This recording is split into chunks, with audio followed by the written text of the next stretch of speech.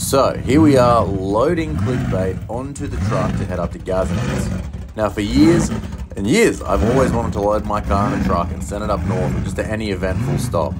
Now I've always wondered how's the process for getting the cars in the trucks? It sounds like it'd be sketchy, and you know what?